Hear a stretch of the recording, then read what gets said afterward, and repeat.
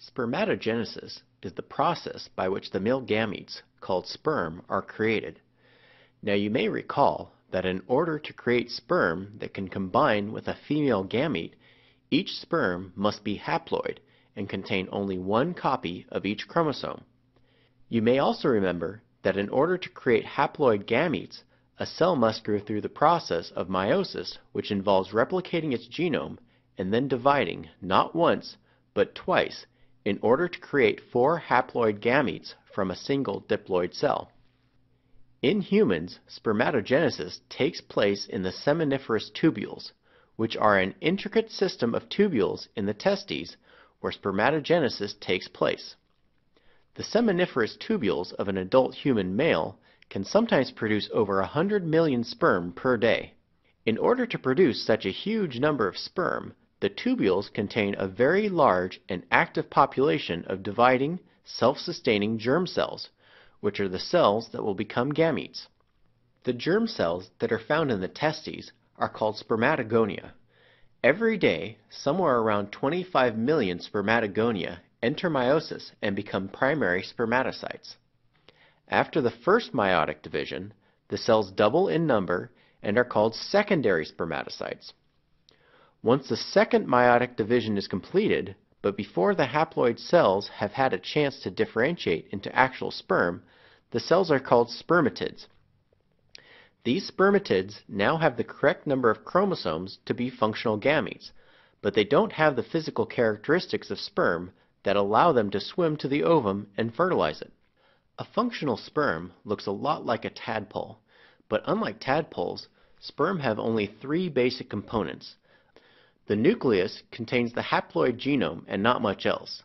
The main job of the sperm is to get the haploid genome into the ovum, which will provide the other half of the genome along with pretty much all of the cytosol, cell membrane, and cellular organelles. The acrosome is a structure that forms a cap over most of the nucleus of the sperm cell.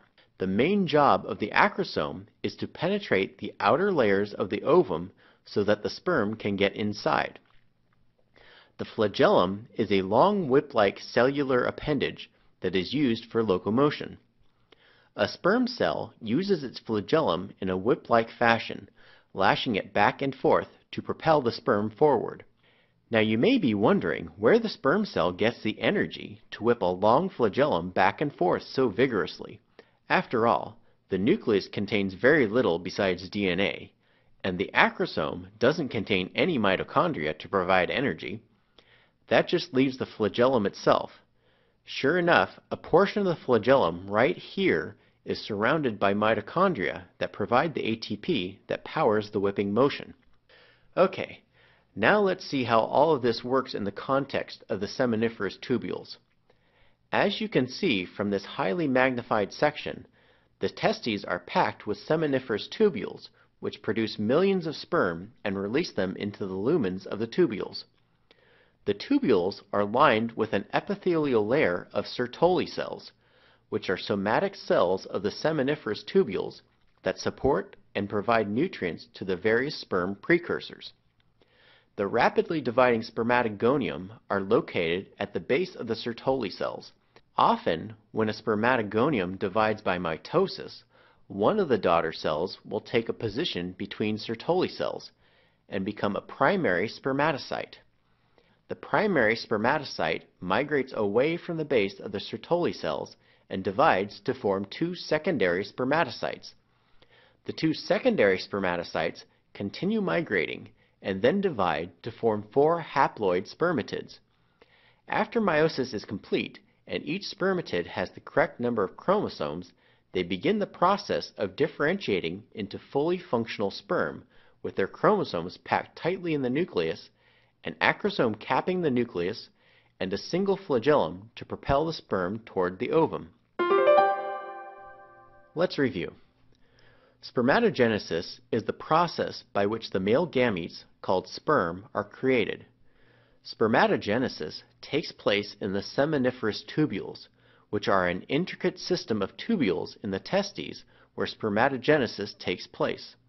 The tubules are lined with an epithelial layer of Sertoli cells, which are somatic cells of the seminiferous tubules that support and provide nutrients to the various sperm precursors. The rapidly dividing spermatogonia, or sperm cells that are found in the testes, are located at the base of the Sertoli cells.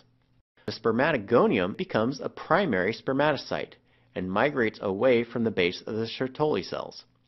Then it divides to form two secondary spermatocytes, which continue migrating and then divide to form four haploid spermatids.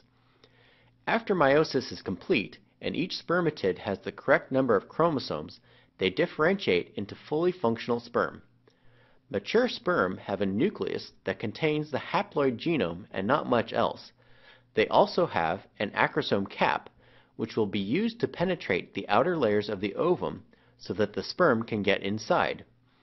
In addition, they have a single flagellum, which is a long whip-like cellular appendage that is used for locomotion. A sperm cell uses its flagellum, lashing it back and forth to propel the sperm forward.